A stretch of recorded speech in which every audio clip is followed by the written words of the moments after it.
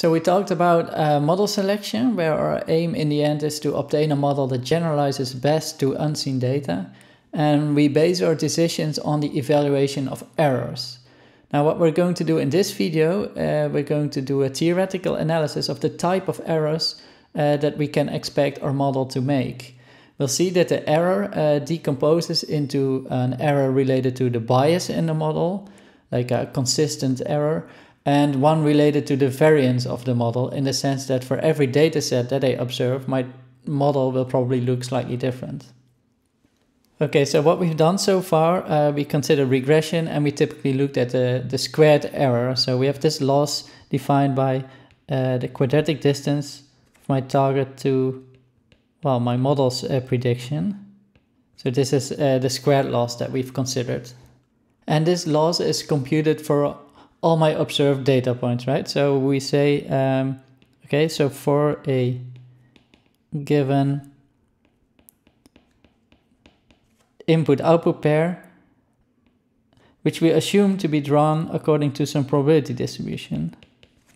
Really, so in our probabilistic setting, we say that our data is generated via this probability distribution, where some data points, some combinations of input-output pairs are more common than others.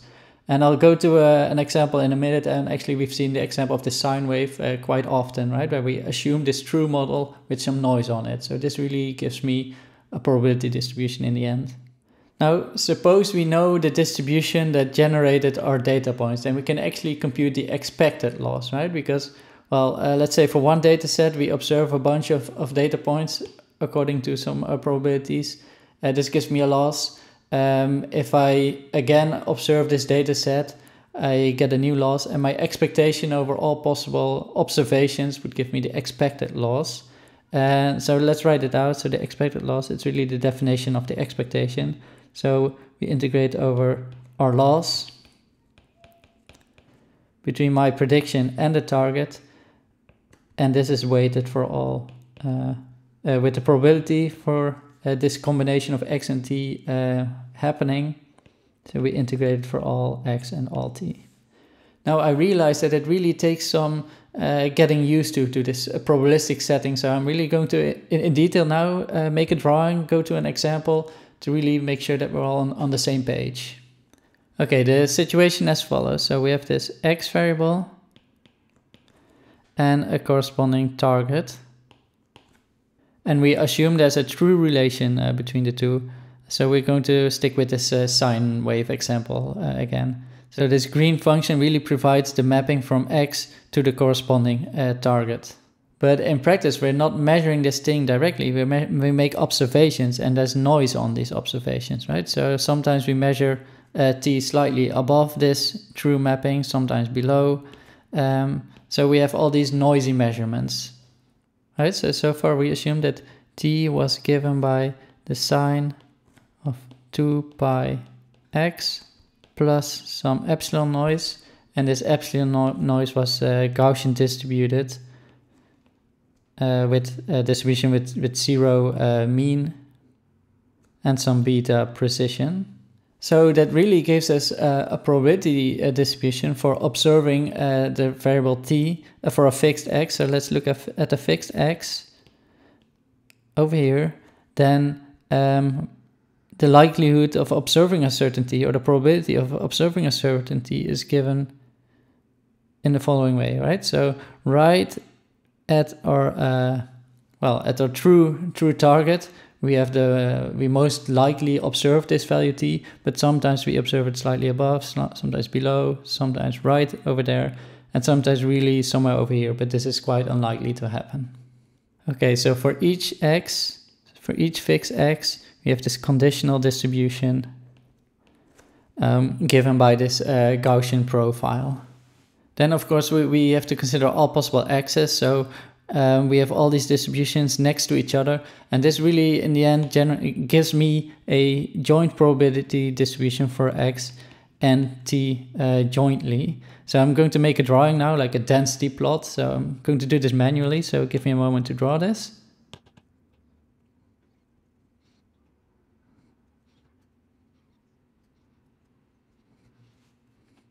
Okay, so I just drew this joint probability density via this sort of density plot where darker means a higher probability and lighter means a low probability.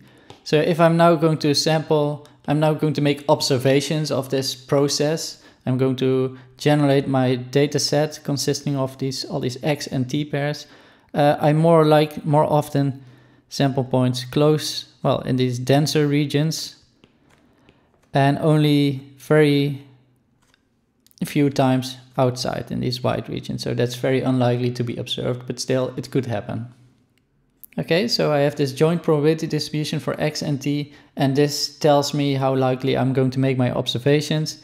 And overall, the most likely observations are made right over here. So this was this sine 2 pi of X.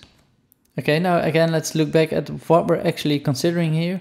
We want to compute the expected loss. So for the expected loss, I needed this joint probability distribution and the loss for each possible X, T data pair.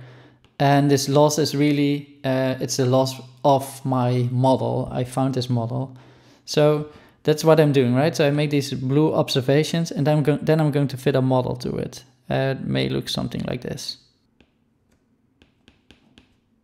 Okay, now let's figure out which model Y would actually minimize the expected loss. And let's do so by first looking at a fixed point X, for example, over here.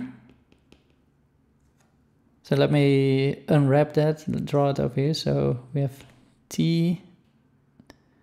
This was our distribution P of T given X.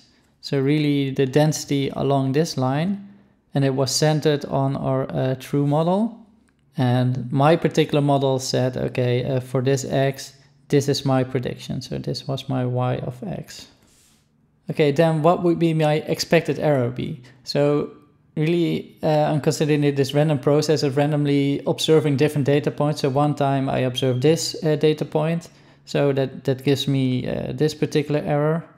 Sometimes I observe this data point, that gives me a small error, but on average I would observe this data point, so the expected value of T given X. So for fixed X, the expected loss is given as follows.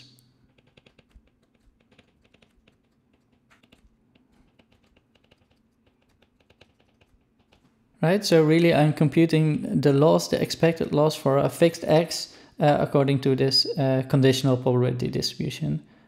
So these errors, I make them all the time, and I'm just computing the weighted average according to these probabilities of these errors taking place, and that gives me an expected loss. Okay, now let's think about what would be the model Y that really minimizes the expected loss. So let's check that. So what we're going to do, we're going to minimize with respect to Y this particular thing. So we've done this before, so we take the derivative with respect to Y of X. So I considered this Y of X as a fixed prediction of the loss, and I'm setting it to 0. So this gives me the following.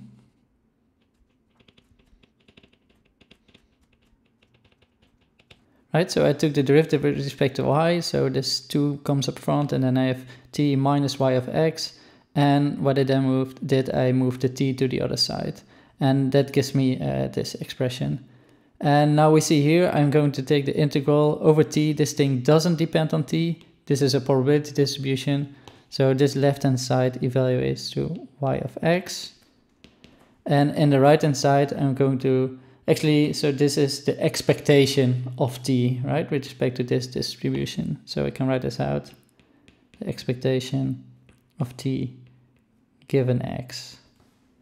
So this tells me that the best possible model that I could make is given by the expected T given X.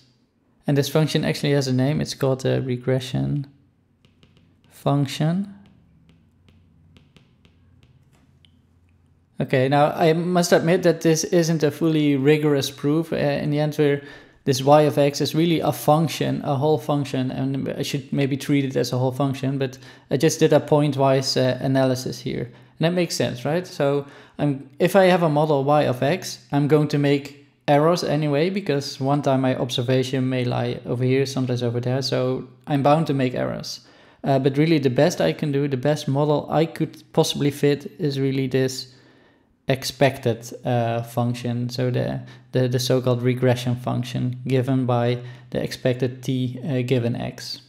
So now going back to my previous slide, so we just saw that the y that minimizes the expected loss is given by the regression function, which is the conditional expectation of t given x. So that's really the best model I could possibly find. Okay, so now that we really have a good understanding of the type of data we're dealing with, let's take a final look at the expected loss. So the expected loss consists of this term. So it's really the error that my model makes with respect to some observed x and t, and this error is weighted for all possible, with the probabilities for all possible x and t values via this integration.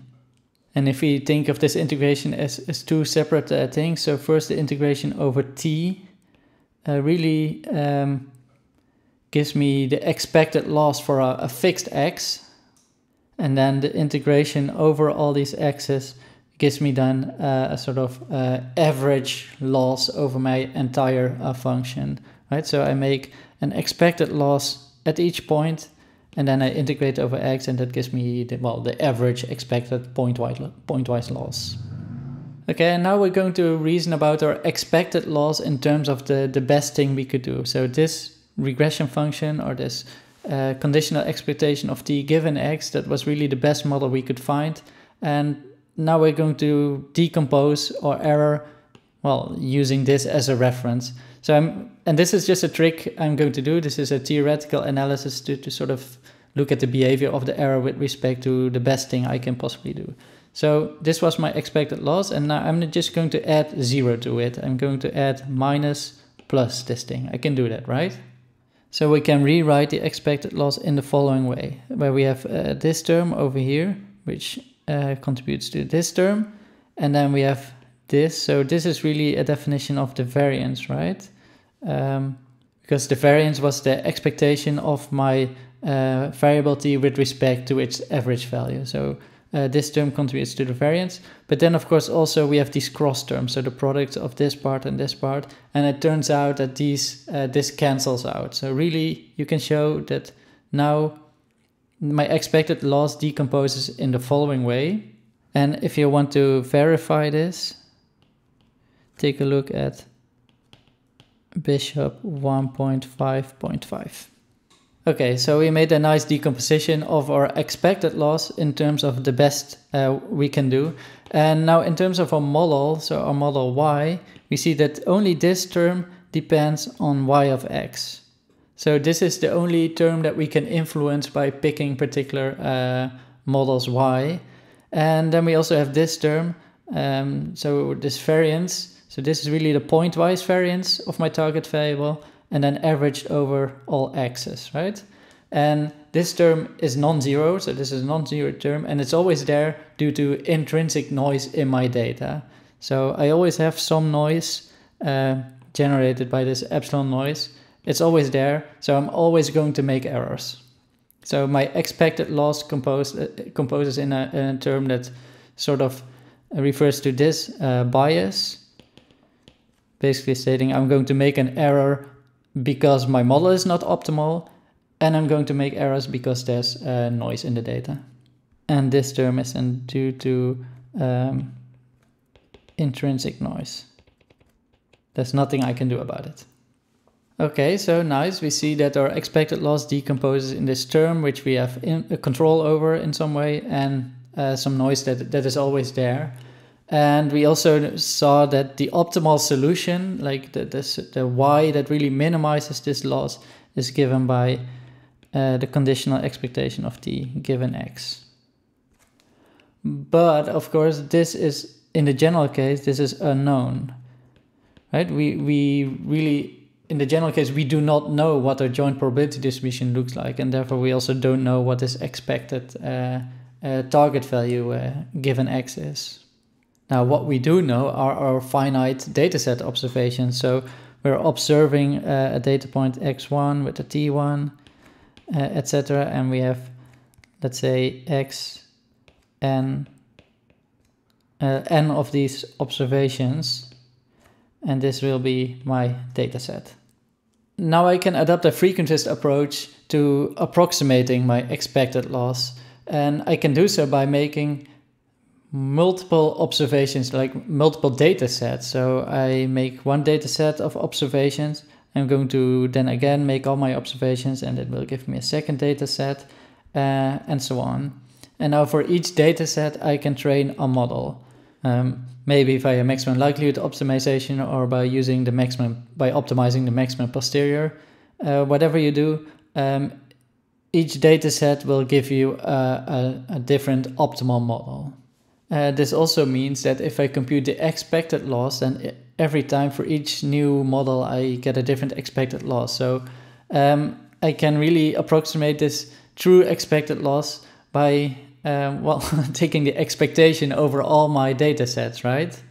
So that's what we're going to do. We're going to estimate the performance of the learning algorithm by averaging the expected loss over all these learned models for different dataset D. So each dataset model, each model coming from one dataset has some error with respect to this ground truth, and I'm going to just compute the expected error.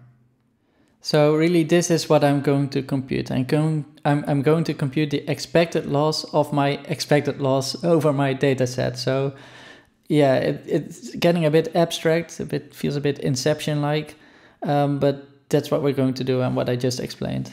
So this means that my expected loss consists of this term, which is independent of my model, so it will always be there. And this is the component I'm now going to focus on. So we have to in some way compute the expected loss over all my data sets of my model error with respect to the ground truth. And also here we're going to do this trick that we're going to decompose this loss into a bias and a variance component by just essentially adding 0 to it. So minus the expectation over my models plus the expectation over my models. Where really this term is going to be my average model, right? So I have each data set give me a new model, and I'm going to take the average of all my models. So this is the reference which we're going to look at. Okay, so let's write this out. We're going to compute the expectation over all data sets. Let's first look at this term. So that's YD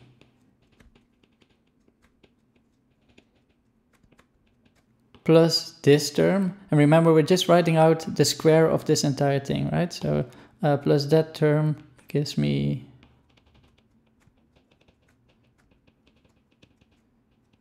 okay, so that was this term over here.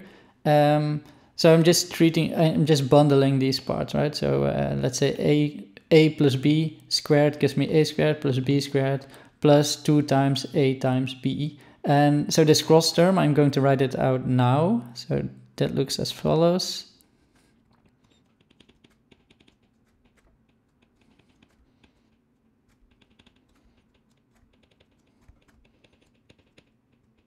Okay, and of this entire thing, I'm computing this expectation over D. Now I want to point out that this particular term over here, so all these expectations are just constant values, right? There's a constant value, so, and this is the only thing that still depends on D. So if I compute the expectation over this thing, I'm going to compute the expectation of D of this thing, and it's the same as this. So really this term becomes 0. So what I'm left with is the other two terms. Okay, so really I have to compute the expectation over this term. And what we see here, this is the expectation over each model relative to the mean model, and that thing squared. So really this thing refers to the variance over my models. And then what we have to compute is compute the expectation over this term. But note that each of these terms are just constants, right? So these are already computed expectations, so they're no longer depending on D. So the expectation of this thing will be just this thing. And what are we looking at? We're looking at the average over all my models. So this will give me my average model relative to my ground truth. So this is like a bias squared. So this term corresponds to the bias squared. Okay, so remember what we were computing here? We were computing this expected loss over there. So let's just plug this in because we were focusing on this this error term over here. So let's plug it in. So we plug this in, and this gives us that this expected loss decomposes in a bias squared, a variance, and a noise. So let me write this out. So for the bias, it's given by. So really my bias squared computes the squared error that my average model makes with respect to the ground truth, so with respect to the best thing I can do. Now my variance is given as follows.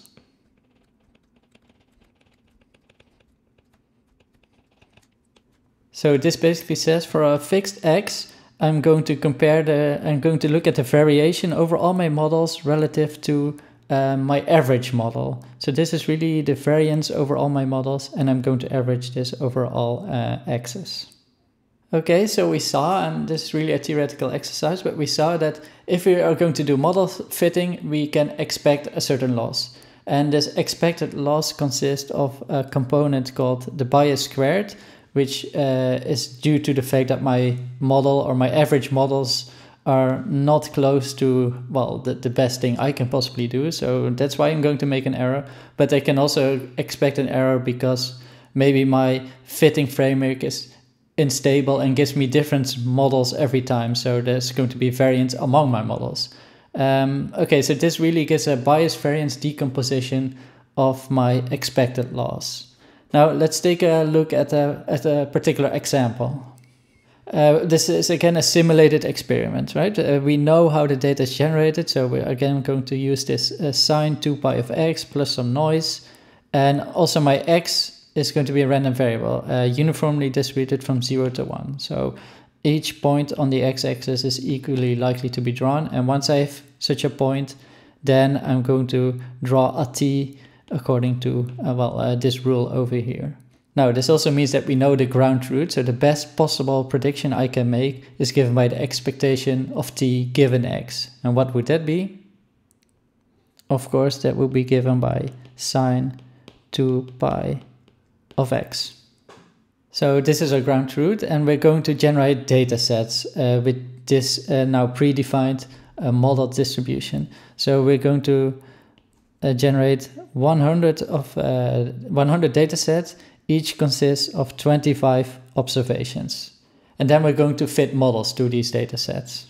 And our models will be trained using Gaussian basis function. It doesn't really matter precisely what basis function I use. Just conceptually, I'm going to model the data with Gaussian basis functions parameterized with these weights. And these weights I'm going to fit using the data in each data set. And I'm going to do so by minimizing my error on this training data set. And I'm going to regularize it with this quadratic ridge regression term. Okay, so each data set is going to give me a particular model, and I can compute the average over these models, and that's going to be indicated with y bar. Okay, so I'm really obtaining all of these models. I obtain one model for each of the 100 data set. So this red line, for example, corresponds to a model trained on data set 1. This one trained on dataset 2, and so yeah, so I have 100 of these models, and I'm actually plotting here. I think I'm only showing 25 of these models. So you see there's variation among the models, right? And then on the right hand side, what I show here in red, that's the average model. Okay, and then we saw before that lambda acts as a regularization parameter, right? So it suppresses these large weights, and there's a smoothing effect. So let's see what's happening here. For a large lambda value, I see that my models, they get suppressed towards 0, but I also see that there's very little variance among them. So now think of this as the expected loss in terms of our bias variance decomposition. For a large lambda, I have a low variance among all these different models, but I do make a lot of error because of the bias. So I have a high bias. So each model looks the same, but each model looks significantly different from our ground truth. So it has a high bias. Then if I decrease lambda, so I sort of increase the flexibility or more the complexity of my model, I see more variation taking place among the models. So I have a higher variation, but my bias is actually increasing. So I have a smaller bias. And then if we further decrease lambda, so I have an even, so let's say a very high variance, but I have a very low bias. So on average, these models look a lot like my ground truth, so that's a nice thing. But each individual model is quite noisy, so I have a lot of variance in my models. So this tells me that there's a trade-off between variance and bias. So if I have a low variance, I can expect a large bias. So it's not good. But if I set lambda very low, then I have a high variance but a low bias. So on average, I'm doing a good job, but individually I'm doing a poor job. And we want to find a balance somewhere in between where each model is close enough to the ground truth and I have little variation among the models. So this was a visual analysis of the bias and the variance when in the situation where I know how my data is generated. But we can actually compute this. We can actually quantify this bias and variance terms. We can actually compute it because we know what our ground truth is. This was namely sine of 2 pi x, this term over here. And we also know how to average overall models, right? We can just average overall pointwise prediction of each of these models that I obtained. And that's what we called or denoted with y bar. Then the only thing we still need to do is to actually compute this integral over all x's. So really come up with a sort of average error that we make, the average bias over all x.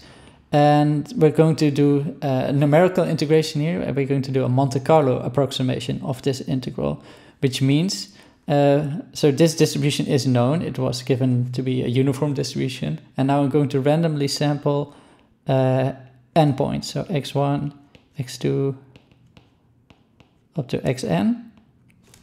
And so this is really a sort of frequentist approximation of this integral.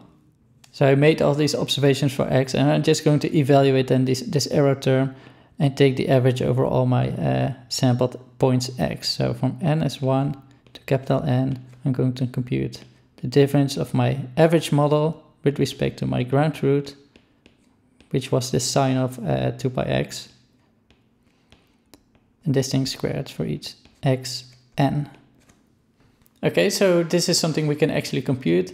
Now the same actually for the variance. So this integral was approximated with this Monte Carlo integration technique. So just sample a bunch of data points x1 to xn and going to evaluate this term, and I'm going to compute the average over all these measurements. And I'm reminding you here that the expectation over all my data sets of my model is given as this, right? So L was the number of data sets, and I'm just going to compute really the average over all my models for a given x. So that writes out as follows, right? Because this thing was my average model. And so what you see here is really the variance among all my models, right, with respect to the average model. Okay, so this is something we can compute, and now let's plot it and see what's happening if I train my models for different lambdas, and I'm going to plot the corresponding computed bias and variance error. So that's what you see over here. With an increasing lambda, the variance becomes smaller. This is what we already visually saw, but now we can actually compute this and show that this is actually happening, right? But we also see that the bias error is increasing with lambda, because we saw if we increase lambda, my solutions are pushed to 0. In the end, I just have a consensus. So I'm going to move away from, well, the true data, actually, the ground truth. So my bias is increased, but I have a small variance, meaning that each of my model is going to look quite similar. So this is a very nice case of underfitting, because I have low variance and a high bias. Okay, then if we look at the other part of this spectrum, so with a very low lambda parameter, I am not doing much regularization. So actually I can also, I can expect a lot of noise among my models because my data now fully determines the model. And that's what we see. We see that the variance, so the red curve, actually increases with decreasing lambda. But we also see that the bias, so the blue curve, really decreases. So I'm able to perfectly match my data. And this is a clear sign of overfitting. So I have a very low bias, so I fit perfectly to the data, but I also have high variance, meaning that my model is different every time because it just perfectly represents the data, and my data is different every time. So I have a high variance among my model, and this leads to overfitting. Okay, so this was all done in this simulated environment, right? That we really knew the full distribution. And that also means that we can actually compute the precise test error, and that's indicated over here. So we can choose a lambda that optimizes the true test error. And the interesting thing is if we add the bias and the variance term, so the red and the blue term, we get this purple curve over here. And we see that it nicely follows the test error. And the gap that you see over here is actually caused by the intrinsic noise in my model, right? Because we saw that the expected loss composed of a bias squared plus a variance plus some noise. And we see actually nicely here that there is indeed such a noise gap between, well, my bias and variance things that we measured and, well, the true test error. Okay, so we already saw that there's this trade-off between bias and variance, and we now just saw again that this is closely related to underfitting and overfitting and model complexity. So there's this trade-off. So I'm just going to write it down. So the trade-off between variance and bias, and it's nicely visualized in this figure, I think. So here the bias increases, my variance get lower, and at the point where they cross, so at the point where one term becomes more dominant than the other, this point is actually really close to the actual optimal value that minimizes the actual test error. Now, of course, this was a theoretical exercise. Like in practice, well, first of all, we don't know the ground truth. So we don't have access to this distribution. If we had access to the true distributions, then there wouldn't be a reason to really do model fitting. But another thing is that in practice also, we do not want to split our data into L separate data sets, right? We want to work with the biggest data set as possible.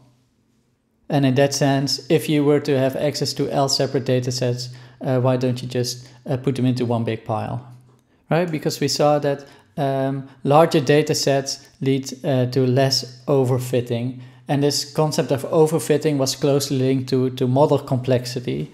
So that's actually nice. So this gives us the impression that more data constrains the complexity. Okay, now a final remark, just by looking back at these models. So we have, if you have, for example, low lambda variant parameter, I have a lot of variance, but on average, my model does a pretty good job. So this is a hint that actually model averaging could be a good thing to do.